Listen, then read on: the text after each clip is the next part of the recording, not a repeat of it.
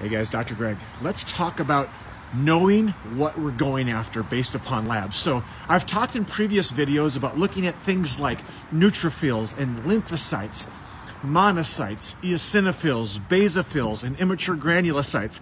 Whoo, there's a bunch of words. What those really are different types of white blood cells.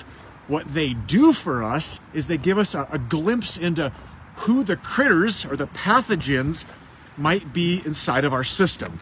Now, some people, and you might be this person, you've been on a journey for a long time and you need to know who these critters are. Or you're of the personality where your health causes anxiety and there's an angst inside of it.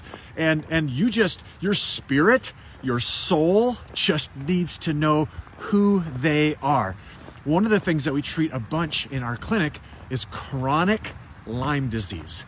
Chronic Lyme disease is a bacterial or a host of bacterial infections, and we want to know who those bacteria are.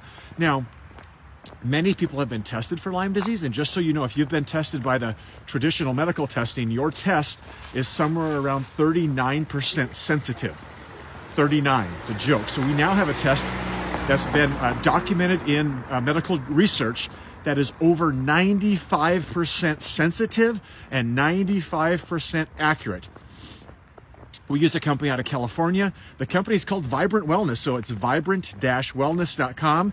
And the test that we do, we run lots of their tests, but the main test that we do is called their Tick-Borne 2.0. So what it is, it checks properly for Lyme disease and the infections that classify under Lyme disease. It'll actually tell us too if it's an acute infection or the infection's been around for a while.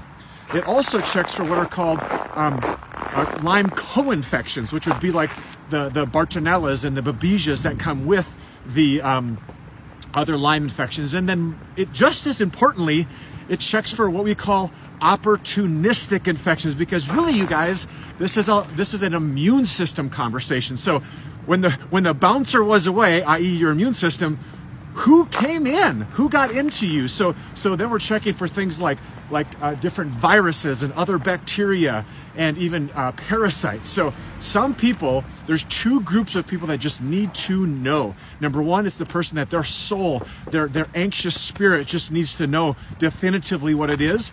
And then some people are like, dude, just don't nickel and dime me, just run the test. So these are things that we do clinically, literally every day. And if you're that person that's like, dude, I need to know, let's get on a call.